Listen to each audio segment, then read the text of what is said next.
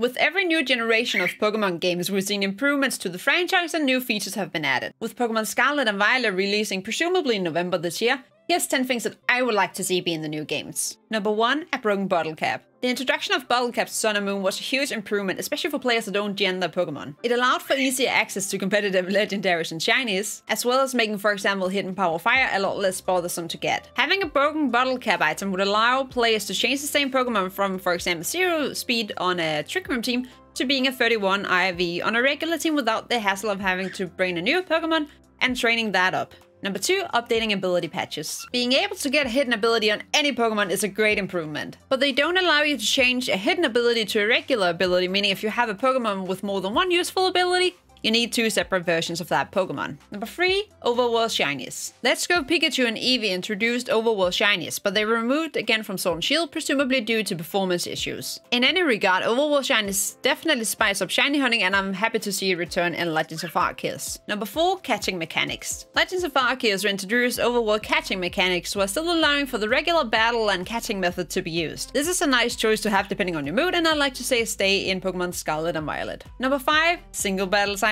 Let's Go Pikachu and Eevee introduced the hard 20-minute battle timer that's previously been known from BattleSpot. This, unfortunately, also is the case for Sword and Shield. 20 minutes have shown time and time again to not be enough for 6v6 battles and have driven many players away from competitive singles. This is due to the format having to rely on unstable LAN connections, with 10-minute Euro times being the best options, which a lot of people, myself included, have not enjoyed. Optimally, I'd like to see the 60-minute timer of earlier generations make a return. Number 6, a good story. Generally, you don't play Pokemon for the story, I get that, but it's still nice to have a good story when you play through the game. And while Sword and Shield wasn't bad, I'll admit, and this is actually slightly embarrassing, even after having played through it 3 times, I still have not understood the motivation behind the storyline. And this, compared with the fact that Generation 5 has one of the best storylines, just makes Sword and Shield's playthrough experience seem rather weak. Number 7, shiny hunting mechanics. Sword and Shield only really having breeding as a reliable shiny hunting method was a bit of a bummer. And while Brilliant Diamond and Shining Pearl introduced 2 new ways of shiny hunting, only the Poké Radar was actually good enough odds that it was really worth it. Optimally, I'd like to see multiple ways that you can shiny hunt reliably in Pokemon Scarlet and Violet.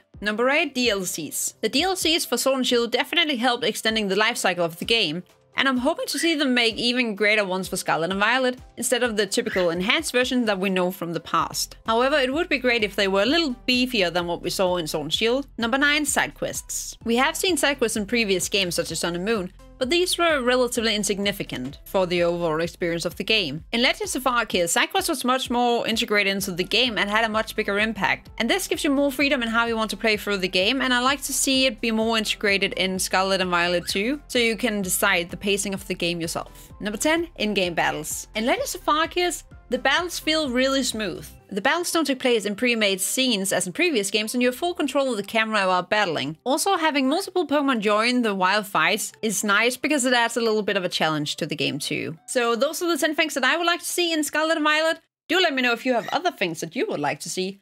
And until next time, you can check out one of these videos or click the subscribe button. See ya, bye!